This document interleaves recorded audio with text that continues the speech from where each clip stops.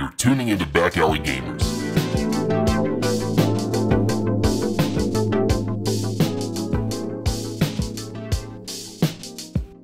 Hello to you and welcome to Back Alley Gamers and yesterday's games today, hosted by me, Alex Herndon. Vampires are back in the news with Paradox's Vampire the Masquerade Bloodlines 2 returning to the stage with a brand new announcement trailer and further confirmation of it being back in development during this year's PAX West. British video game developer The Chinese Room, known for their work on Everybody's Gone to the Rapture and Amnesia, A Machine for Pigs, has picked up from where Hardsuit Labs left off back in 2020. Paradox has stated we are to see a gameplay reveal sometime in January 2024 with a now expected release date fall of the same year. For those of you who had picked up pre-orders for the title back in 2019, Paradox has promised to offer refunds for you sometime soon. Let's hope Paradox and the Chinese Room can keep this game development on track and progress of the game meets its planned deadlines this time around. The sag-aftra writer strikes are beginning to seep into the video game industry.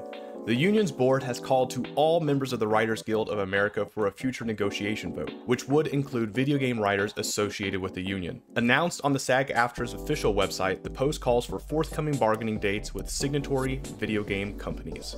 Noted by GameSpot, terms being asked for by SAG-AFTRA for video game actors include the same rate increases as film and TV actors, job protection from AI, and a mandatory 5-minute per hour rest period for on-camera performance capture actors. That's our story for today. What's your thoughts on Bloodlines 2 being brought back from the dead? Should we be expecting similar company stonewalling efforts in the video game industry affecting future and ongoing development and titles releasing?